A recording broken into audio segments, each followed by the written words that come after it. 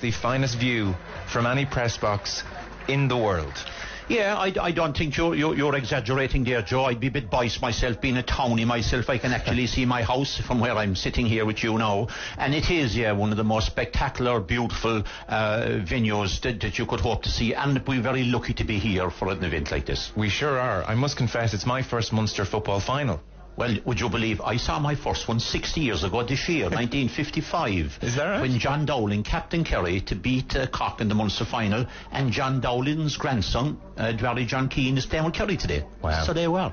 Wow. Yeah, and in 1947, Denny Lyne, from my own club, Killarney Legion, Captain Kerry here to beat Cork, and his grandson, Jonathan Lyne, is playing wing back for Kerry today. So it's all about tradition down here, really, Joe. It sure is. So the backdrop is pretty spectacular. Oh. What mountains am I looking at? Wow, there. Way over to your right, Joe, way to stream right over is Carntool, the highest mountain in Kerry.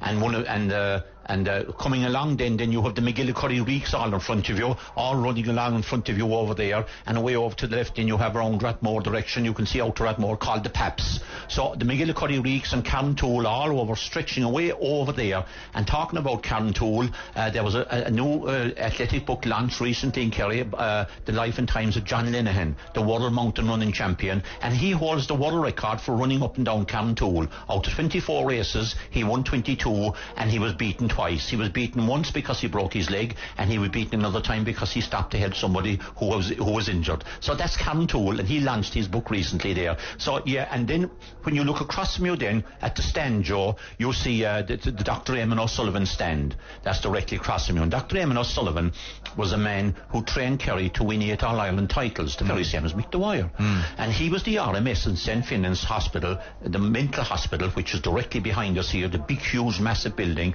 the biggest building in Kerry, behind our backs. Because I stuck my head out the door behind this press box here and I saw the hospital, which is really, I mean, literally on the doorstep here of the field, and it looked to me like an old kind of boarding school, but you were saying no, it's a hospital. Yeah, it was a mental hospital, later known as St. Finnan's, and I worked there, Joe, as a psychiatric nurse for 38 years. And when I went in the doors of that hospital, just over across the road here, in 1962, there was 1,000 patients incarcerated there. And you can add the staff onto that then, and all the maintenance staff. There was 1,500 people. Now it's closed completely. It's lying silent and deserted. What's going to become it's a listed building. But I can tell you, after 38 years in there, it was a tough place to work at times. Yeah. But it was the patients from that hospital that built Fitzgerald Stadium, because back in the 30s, Dr. Eamon O'Sullivan, the RMS, brought in occupational therapy, and one of the therapies, Joe, he said, was, we'll get the patients doing manual work, because he believed that manual work, football and men all went together in Kerry. Wow. And it took them in 1936 then, the Munster final was played here the very first time it opened, Joe, in 1936. Looking at the town then, you might want to know what you see in front. Yeah. What a spectacular view of greenery. Over to your right is the tall steeple of St. Mary's Cathedral. That's the cathedral that I was married in. That's the cathedral I was baptised in. That's the cathedral that I'll be taken to when I die.